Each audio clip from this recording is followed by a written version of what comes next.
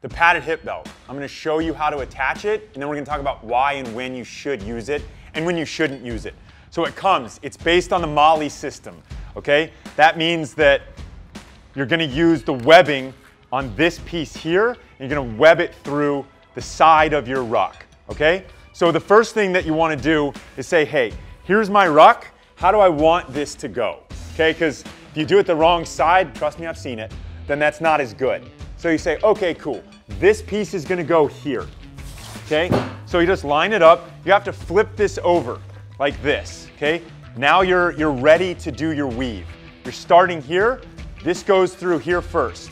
Then you come in through this webbing right here. Okay, good. Then you come through this one, pull it all the way. Come through the webbing on the actual hip belt. Again, we're doing the same thing over and over.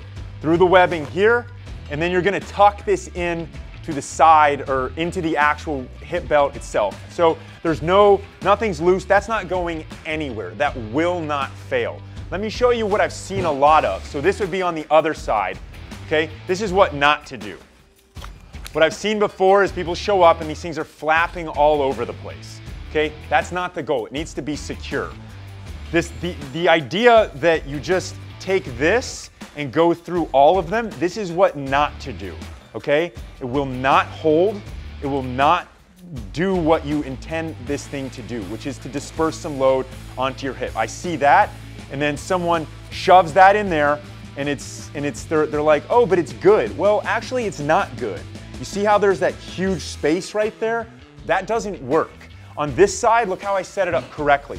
On this side, if I disconnect, you should see it a little bit better. This side, there's no space. It's pulling from all three of those webbing pieces right there. It's not going anywhere. I mean, you can, look, you can lift the entire bag up, and it's got, I don't know, 45 pounds in it or so. It's not going anywhere.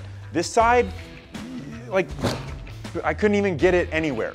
So again, so you don't have to rewind your video if you want to watch it in slow-mo. So let me make sure that I'm got this on so this is the outcome that I want.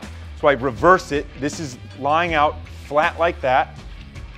Now I just weave it in through here, pull it all the way, go through here on the actual padded hip belt.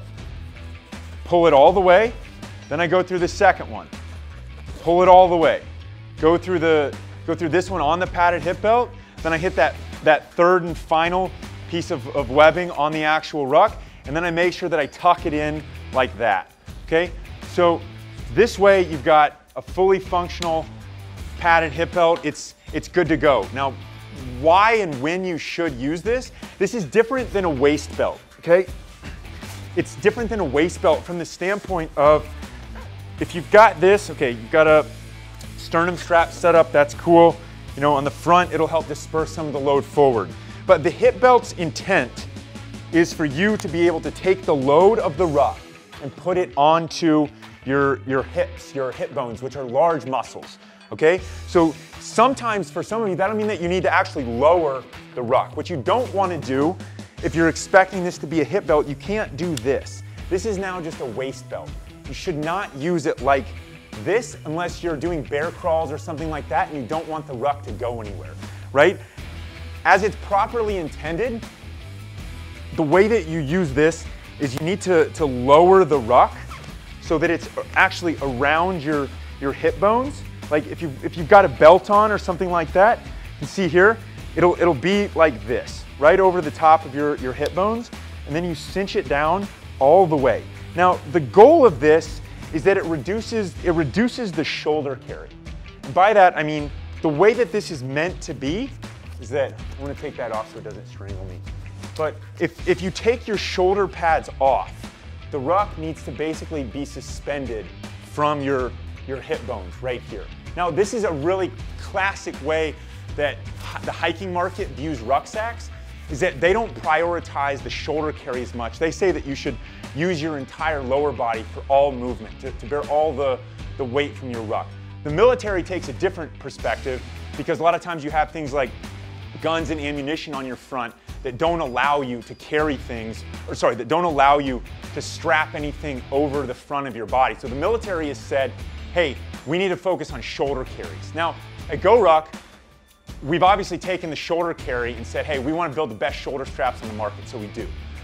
But the accessory of the padded hip belt, over the course of a longer event, it allows you to take some of the load off of your shoulders and transfer it to your lower body via the padded hip belt.